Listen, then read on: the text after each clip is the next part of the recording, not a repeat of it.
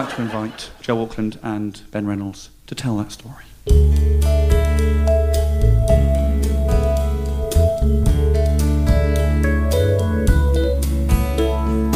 I first fell in love when I was 10. I still remember saying, "Hi, I'm Ben." She moved here from a different town. Her hair was sort of reddish brown. She asked if we could share a colouring pen.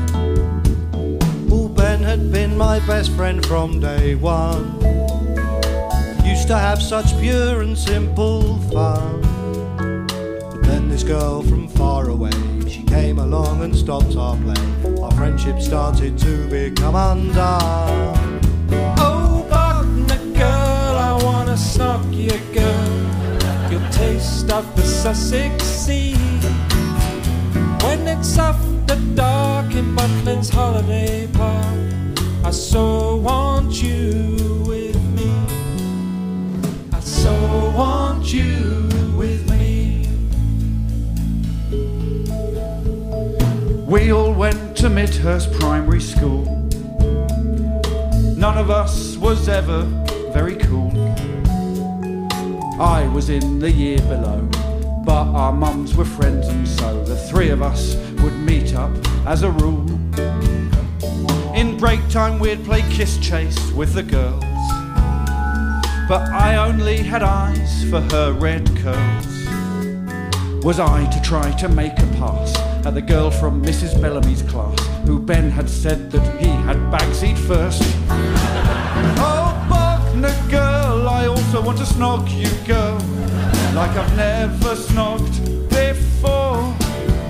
'Cause you know it's true, I'm in love with you, and I've never snogged before.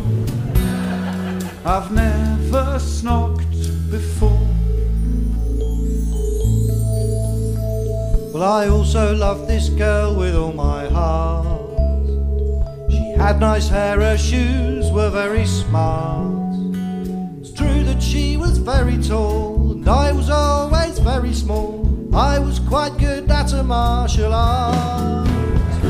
When he was 12, Ben had a birthday bash. We all had ice cream, sausages and mash.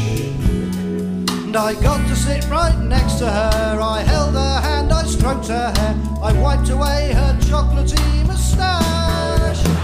Oh, Bognor girl, I got to snog you, girl. I even met your mother. When I pulled you near, you whispered in my ear that you fancied Ben's brother. That you fancied my brother. That she fancied Will Reynolds. True story.